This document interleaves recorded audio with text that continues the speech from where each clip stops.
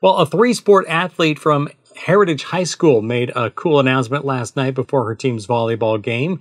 Katie Peneueta had her choice of college sports. Which one did she pick? Here's Paul Valencia.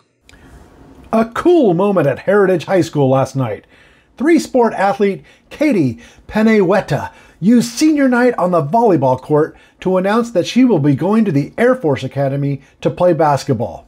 Congrats, Katie. So I'm committing to the Air Force Academy, the U.S. Air Force Academy, to play basketball. Leaving in June for basic training. Really looking forward to it. So blessed and beyond grateful to even have this opportunity to play this year. And I'm so excited for the Air Force, and I'm really, really looking forward to the future. One last thing, what does being a Heritage Timberwolf mean to you? I think it means loyalty and pride and culture. I think that this school has really promoted positivity and changing everything for the better, and I'm so grateful for how far that we've come and how much better we've gotten and the positivity that we've spread around this school.